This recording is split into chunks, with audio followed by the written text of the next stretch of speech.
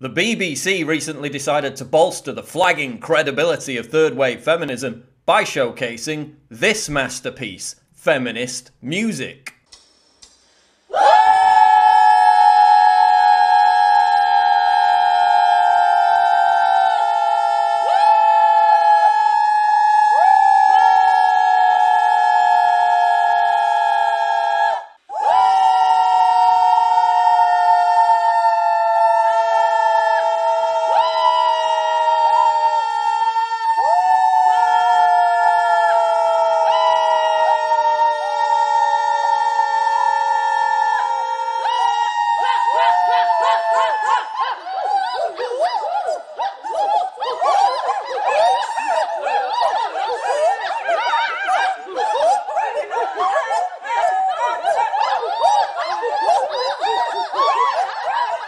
The performers are from a theatre production called Sirens, which, quote, explores what it means to be a modern-day feminist. In Greek mythology, sirens were enchanting femme fatales who lured sailors to shipwreck by the beauty of their voices. But the only things likely to be lured by this racket are horny foxes looking to copulate.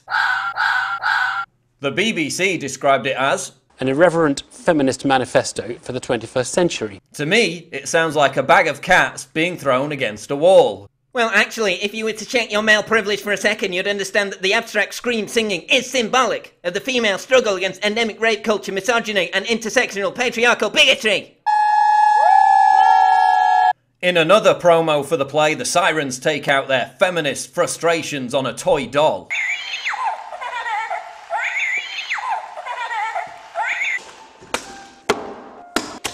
And their tool skills appear to be about as capable as their singing. Well, actually, if you'd attended your mandatory gender studies re-education class, you'd understand that the doll is symbolic of heteronormative gender identity oppression imposed upon women by the androcentric cisgender conspiracy. If this is what feminists consider to be art, then it's no wonder that the Gamergate crowd are petrified of feminists taking over the video game industry.